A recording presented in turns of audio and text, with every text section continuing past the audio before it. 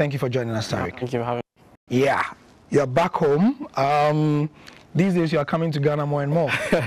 Yeah, like I said, I always love coming back, and this time around just to do some charity work and work for my foundation for a couple of days. I mean, it's even more impressive, I think, because you literally had just a few days to spare. And, you know, when I told somebody I was going to interview Tariq, they said, he's probably, I mean, usually would be at a beach somewhere stretching his legs, but you're back home. I mean, this obviously means the charity work is important to you. Yeah, it's very important to me. Like I said, I think I've said a number of times that I'm grateful to God for the position that I'm in. But while I'm in this position, I want to make sure that I use it to help others. And to be honest, I really enjoy doing this. And it's not like for me, like I said, on the beach somewhere. No, I'd rather be here and be seeing the smile on the kids' faces, and I really appreciate all the work that my team has done in the background, so it's an honour to be here. Yeah, even in years when you couldn't come in the beginning, you were always sending jerseys and stuff to some of these teams, and last year, you know, we had the opportunity to see you down here and watching you playing with the kids, and it was such an absolute joy for you, smiling all over and just hanging out like you are, you know, one of them, which I guess you are. Yeah, everybody's, like, I think people forget that you start at that young age. You have a dream of just playing professional football. You don't, never in your wildest dreams you think you can be at like this level, and God willing you can go even higher. But like I said, everyone starts with just a playing surface and a ball. And then after that, what's not to enjoy? What's not to enjoy about being a Black Star finally, yeah? I'm very happy about that. I think I said, like the boys have been fantastic. The coaching staff, everyone involved has been really welcoming to me, and like I'm really enjoying my time. We have a really good squad, and we're looking forward to working hard, listening to what the coach has to say, and then improving and achieving our goals. Yeah, you joined at the time when, you know, Ghana was getting ready for the World Cup. You know what the talk was like. It was an incredibly new-ish team, but people were really excited about the additions, like yourself, like Sally, you know, and the others who were coming in, especially from Germany and others. When you saw the new crop of players plus the experienced team together going to the World Cup, what did it feel like even before the final call-up? So are you excited about what was coming in Qatar? I think you're always excited to play for your country, no matter in the World Cup, in a friendly game. I think obviously the World Cup is special. You think about it when you're a little boy, but whenever you join up with the team, you're always excited and looking forward to getting down to work. Like I said, we have a great mixture in the team, and we're looking forward to doing some good things going forward. Your first match for the Black Stars at the World Cup was South Korea. What was it like coming out of the dugout into the stadium and knowing you were going to play in the World Cup and represent your country? Yeah, something that you can't put into words. It was a special moment for me, my family. It was amazing, and to be honest, that was one of the first times that in the full match I've actually looked around and properly soaked up everything that was happening. And you're kidding? You like? Nah, yeah. Before the game, like I was on the pitch in the warm-up and I was like, wow, like I can't believe I'm here. I was so grateful to God for the position that I'm in, and I was just thinking, okay, now it's time to go out there, do the job, and bring it home for the team, and that's what we were able to do on the day. So, yeah, it was an amazing day, and yeah, one that I'll remember. Informally, I mean, how's the banter like with the lads? What do you speak with them? You know what happens in the dressing room. Like, everyone's got good vibes, and like it's just really good group. It's a really good group, and I'm grateful to them for making it easy. What do you speak with the team? English, Ga, Tree? You know, we speak Tree, so it's all you know, there's different languages in there. So, sure. Like everyone's welcome. Everyone speaks whatever they feel comfortable with, and me, I'm good for everything. So it's all good. Yeah, we saw your initial dancing video. Oh no, you didn't see that. You didn't see that. I think that one has been deleted from all social media, so I'm not too sure where you got that one from. Come on, man. I'm giving you a 9 over 10. What's your problem? 9 over 10? Oh, yes, I'm giving you a 9 over 10. I've seen the video. I've seen the video, exactly. But, I mean, speaking about the vibe, Tariq, I followed the Black Stars for, by the grace of God, quite a long time, more than a decade, and the vibe around this team at the World Cup was truly amazing. I mean, you could feel the bond between you guys. So, off the pitch, what was the genuine expectation before the first ball was kicked in Qatar? I think, like you said, you know the quality that you have in the group, you know the togetherness that you have, We have some players that have already been there and done it, so we didn't lean on them to help us to get through the experience, and they were fantastic for us, to be honest. And I think you have to take it game by game, because in football you can't look too far ahead. Every game brings different challenges, so we were concentrated on the first game that we had to do, and then after that you move on to the next and the next and the next, because you can't look too far ahead. Unfortunately, things didn't go out as planned. Would you say the team disappointed Ghanaians? To be honest, it's a thing where we always try our best. We work as hard as possible, and we go on the pitch to win. Like we wasn't able to do that in this occasion, but for sure in the future we're working hard. We believe in ourselves, and we have to keep going through the challenges, because in football it's never straightforward, or there's always ups and downs, and you have to be able to ride it, and you have to have faith in yourself and faith in the team, and that's definitely something that we have. So yeah. Look, Ghanaians have not seen a trophy in 40 years-ish. How confident are you in the ability of this team to win something finally for the country? So football is a very difficult game. It's hard. You're playing against players that are top, world-class players at the highest level, but we believe in ourselves. You have to. And in football, you don't go into any game thinking that you're going to lose. We always have the feeling that you're going to win. You always have the feeling that if you work hard and you prepare right, then you get the right result. So we don't really worry about the external factors. If we concentrate and we do what is right for us, like I said, take each game as it comes, and we're confident. We're confident. You have a new boss, Chris Hughton. What was the first time you met him? Did you meet him in camp the first time, or No, I think I knew Chris from before. I think his coaching career, and he's a fantastic guy, and the coaching career speaks for itself. So I think we're all really excited to work under. Yeah, I just want some anecdotes. How did you first meet him? Can you remember your first meeting with him professionally? I think there's a few times. Obviously, he was back in England and he had ties to Brighton, so yeah, I can't remember the exact date, but yeah. Okay, where the Black Stars is concerned, when you became a Black Star, how you first met him and all that, what was he like in terms of helping you to integrate into the side? I think, like I said, that we have a really good group. Chris is a great guy, and I think you can see that on and off the pitch. It speaks for itself, but like the whole team, all the staff members, like I was really grateful. It was not just one person, like it was everyone that really welcomed me in. And like I said, I'm really grateful for that, and they made the experience easy for me to transition. Yeah, you're yet to play a game under him, as a Black Star, obviously because of the injuries and everything. In terms of the position in the Black Stars that you play, how do you see the competition? How do you see yourself getting a game? Continuing to be consistently playing in that position? I think it's like anything in football. You have to be fit first. You have to make sure that obviously my recovery is right, eating well, sleeping well, and then training hard to make sure I'm back up to maximal level. I know my level, and then be training and playing well, and then we'll see what the coach decides. African qualifiers coming up. That's the big thing. It's in January next. It's going to be next year.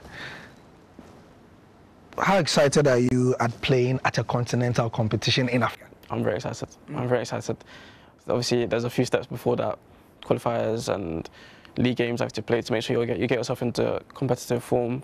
But like, it's an amazing competition, and like you said, the ultimate goal would be to go there and lift it. But yeah, like I said, there's steps before that, and yeah, it'll be amazing to play there, to experience it, and hopefully we can do well.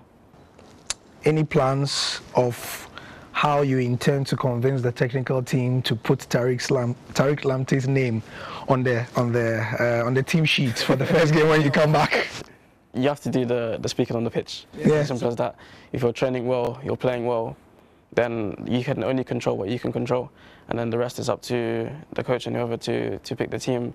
But you have to just make sure that you're doing everything that you can control. I'm playing well for my club, and then after that we'll see.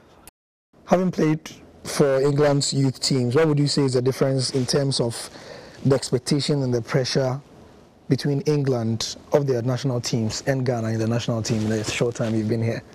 You know, I get this question a lot, but I think that in football, it doesn't matter if you're playing friendly game, cup game, it's all the same. The outcome is you want to win the game. You want to do the best for the team that you're in. And once you're in the group, you feel it, everyone believes in you, and this is go time. Yeah. In terms of assimilating yourself in the team and bonding informally, who are like your buddies in the team that you're working and you know that you're going to, start mucking around with them and stuff like that? No, I told you already, it's a good group. Yeah. So many players that, like, anybody you chat? We connect well. I chat with most of the boys, Yeah. Like, obviously, Semenyo is in England, so we chat quite a lot. Salisu is there. I saw Sinwana a couple of weeks back when he played them Southampton. Yeah. So like you're seeing people all the time. Yeah. Kamaldeen, you're seeing people all the time, and whenever we connect again, it's always good vibes. So. What was it like when you came back from the World Cup and in the Brighton dressing room? Because now Brighton has quite a few World Cup players. Yeah, what did it do to Brighton? I think it just showed the quality that we had in the squad and how hard we all worked to get to be in the positions. I think Alexis went and he won the World Cup with Argentina. I was going to ask you that. Like, yeah, it's an amazing feeling, and obviously you saw his medal, and you're great. You're happy for him. Like, I was honestly happy for him because you see how hard he works. You see what a good guy he is, and you think, like, fair enough. Like, well done, and you deserve it.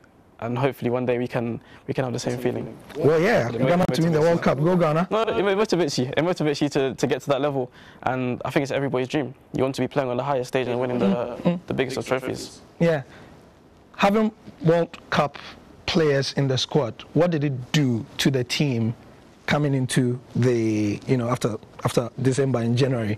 Did it galvanize the team to something? Like, did it change anything? No, I think it was already set from the start of the season. Nothing changed. We already knew the quality that we had in the group, and we already know how good of a players that we had. You have to, like I said, you have to trust the coaching staff and believe in their methods. And once you buy into it and you're working hard on the training pitch, the results will come out in itself on the match day. Beyond the Alexis that we all see on telly and all that, what's it like in the dressing room? Nah, he's a great guy. He's a really great guy. Like, I can't speak highly enough of him. He's a good friend of mine and like a great player, as you already know. So, like I said, I was really happy for him. And to be honest, I was really happy for all the boys that played in the World Cup squad, because you know how much of a big moment it is for everybody. And it's special to see people that you work day in, day out with, the good days and the bad days, and playing for the country on the biggest stage. It's an amazing feeling. I mean, obviously, Chris Hughton and the Black Stars have their own target in terms of what they want to do. But for you, Tariq Lamptey, what is your target realistically with the Black Stars, let's say, in the next 5 years? See, if I told you that, I'd be breaking my thing that I said to someone. They asked me the same thing, and I couldn't tell them. So on that case, I can't tell you either. But just know that the targets they're very high. They're very high. Yeah. I'm a very ambitious person, and like I always try to aim for a high target. Yeah. So hopefully there'll be great things ahead. I mean, that's for your ambition. It's obviously clear. You are one of the star boys, impending at Chelsea, and everybody knew that this guy was going straight to the top. But you had the opportunity to get more playing time, and you took the opportunity at Brighton. And if I should ask you, was it at the time a risk going to Brighton? Because Brighton is not Liverpool, it's not Arsenal, it's not Spurs, it's not literally at the time a top 6 club that it is right now. Was it a risk? I think when you back yourself and you have the foundations that I have behind me, I have a great family, I have a great friendship group that always believe in me, and I trust in God. So with that, I don't think you can really think of anything as a risk. I think it's something that you worked hard for, you believe in yourself, and you're ready to take the next step. And that was playing week in, week out in men's senior football. With anything that you do, you have to have trust and belief. You must be a prophet, because choosing Brighton is probably the wildest great thing that you could have done, looking at how it's all panned out. I guess the question is, how does a team like Brighton, who have never, played in the Premier League since it became the Premier League and have now gotten there, end up being a Europa League club? Like, how do you even begin to explain it? I think there's a lot of hard work that goes on behind the scenes. But for that one, you have to just call the chairman to ask him, because me. But nah, seriously, like, I'm asking you because you have played at Chelsea, which is, obviously a world-class club, and Brighton, which is, just coming up as well. So even for you as a player, without being the chairman, how do you reckon they did it? How did you guys do it? I think the method that they use is very clear. Like, they get young players in, develop from the academy or from elsewhere.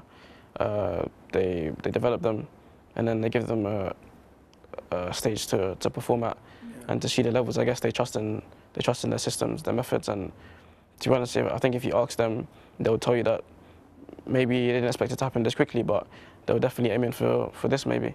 Like I don't know, but there was always the goal to keep aiming top 10, then go higher, then go higher. I think you can never set a target too high, and obviously if you achieve it, then it's happy days. The day the Europa League participation and your position in the Europa League that you're going to play inside was confirmed, what was the dressing room like? We saw the video, but really? Yeah, it was unreal. It was amazing. It's like, those are the moments in football that you cherish and you play for, because at the end of the day, your fans are happy, you're happy, the person that you're in the whole season, like everything is materialized, and you appreciate those moments, because there's some tough times, but these are the great times. Looking forward to playing in Europe next season. Speaking of great times, as a team, it's been fantastic. You know, things have gone well. We know how it is. Some have gone to the World Cup and stuff. But for you, it's not been easy personally. Anything you want to tell us about how the down days were like? Yeah, I think of injury in football. The last few weeks, obviously, I've been out. In football, these things happen. Yeah. You can't do. I think I've learned now that you can't dwell on it too much. You have to assess the situation, why it happened, and then once you do that, you just put all your energy into getting back as strong as possible.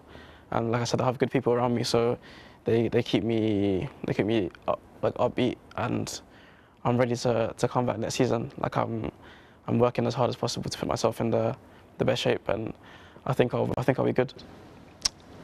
You are managed by arguably the hottest coach in the Premier League, apart from the winner, Pep Guardiola, right now. What is Roberto De Zerbi like? I think his football and the results speak for itself. Like, he's a great coach.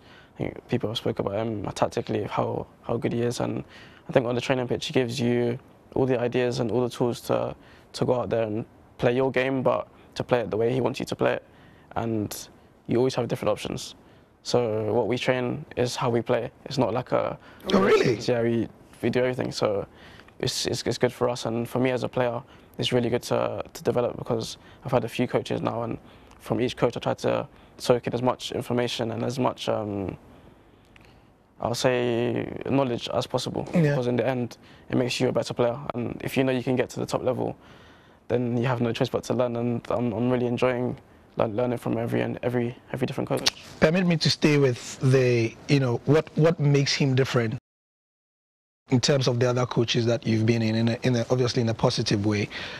How has he managed you to bring out something else in your game that's different from the others? I think every coach sees different qualities in you. And like I said, tactically, he develops you, but also he knows your strengths, and he gives you confidence to go out there and play your game and play to the best of your ability. Is that why he's used you as a right back, left back, and sometimes on the wings? I mean, how do you manage to assimilate all of that, playing in different... I like it, to be honest. Anything that I can do. Anything that I can do to help the team, that's what I do. Like, in my youth days, I can play right back, left back, centre mid, on the wings. So, like, it's not new to me. It's not new, It's not new. Like, I have the knowledge of that already. So, I think some of my goals this year have been on the left-hand side. So, I don't really mind. As long as I'm helping the team, I'm all good, and it develops my game as well. So, it's okay. You might not have played too many games under De Zerbi, but what does he expect from his fullback? That will be giving away secrets. Oh, come on, man. we see you play. Like, what else? Yeah, I think he expects, like, the modern fullback has to be up and down, high energy, and good technically with the ball. So I think those are just a few things that he expects from you, and the stuff that you can do. So yeah, you're in your you're playing at the highest level and to the best of your ability.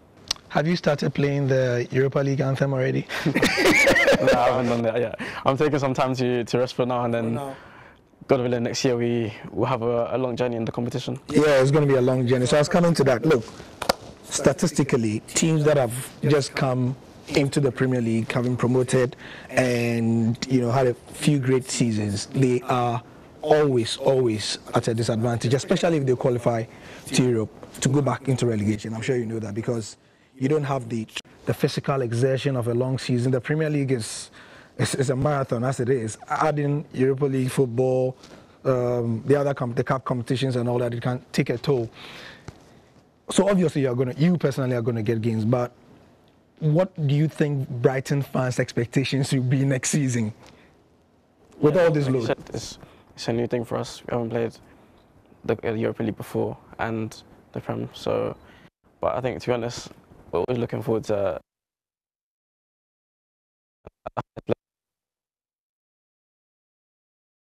It's a tough and long schedule, so if you want to get to that level, then you have to start somewhere. And we're quite fine. Can't look at statistically what's happened because, like, we're a different team. So I think you just have to look at what you have, prepare the way you prepare, and hopefully we should be fine. A lot more hotels, a lot more traveling to, Europa League. You travel to all these exotic places, distances. How are you psyching yourself for all that? Possibly, obviously, if injury, you recover and everything goes according to ship. I'll be fine. I'm really looking forward to it. Like I said, trips over Europe, playing in some of the biggest stadiums, and then come back to playing the Prem. Of course, it will be tough, and mentally it could be a lot. But I think we're ready for it. To be honest, I think when you've worked hard to get somewhere, you don't try to let it go as easy. So I think we'll be fine. You reckon? Anyway, you don't believe? Well, I'm a bit of a stats person sometimes. So you look at the stats of teams that have just suddenly gone from the Championship a few seasons later they're in Europe. It can be a bit of a shake-up. But I mean, Brighton have shown that you have fantastic managerial capabilities from the chairman right down to the coach and everything. And so, but yeah. I'll see it when I believe it. So you and Brighton have to give us your word that you're going to have a good season. No, we'll be fine. We'll be fine. We believe in ourselves. And for the fans as well. Look, I was on a few Brighton forums before just to get a feel of what the fans think. Saw some of the videos about when you qualified and everything, and it's like they can't believe what's going on. If you have something to tell the fans about, this season, how it's gone and what should they expect, what would you tell the fans? I'll say the fans have been amazing. Like throughout the journey that we've been on, last season, this season, they've always stuck by us. Yeah. And I think this is more for them. Being able to give them this is really special for us. And like I said, it's the first time in the club's history. So we hope that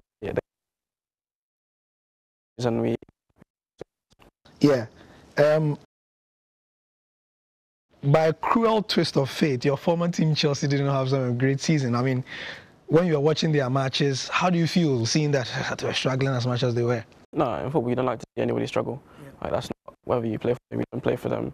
I still have friends there. I still have people that I know that. So you'd like to see all your friends and your family members like doing well. Yeah. And that's the truth of the matter. Like, you don't like to see people struggling. That's not how I am. So hopefully they can have a good season next year because they have some really good players. Yeah, sure. And what's it like anytime you were playing Brighton versus Chelsea? I mean, I know you're a professional and all that, but did they give you any sentiment about going back to the bridge and all that? No, you're always grateful for me being in the youth teams there. I've learned a lot there. Had some great coaches that have all added different bits of their coaching to my game and made me the player that I am today. Like I said, I have friends that are brothers for life there, so like it's always special to go back. But I'm at Brighton now. And I'm also very happy and really grateful to be there. So when you're on the pitch, you want to win. It's as simple as that. So yeah, I enjoy going back, but I enjoy also playing for my team and getting the results. Next 5 years, where do we see Tariq Lamptey dreams-wise? Dreams-wise, I'm a vicious boy. So You've said that already. This is the third time you're saying that. I want to be playing like week in, week out on the highest level, on the biggest stages. So yeah, we'll see. Potential Champions League football somewhere in Europe, maybe as well. We have to wait for God's plan, but God willing, we get there. Yeah, and then just as we started with your foundation as well, would love to see some of your mates. Next time you should bring some of your mates from your team along. I'm sure they'll be more than happy to come. I think the time that we've done this one at is just a bit obviously difficult. The season is just finished. I only have a few days off. In the long term, for more people to come. I already have some friends that are with me this time, so yeah, it should be good. Long term, I mean, Ghanaians love to see their own, in the country. Long term, would you consider doing?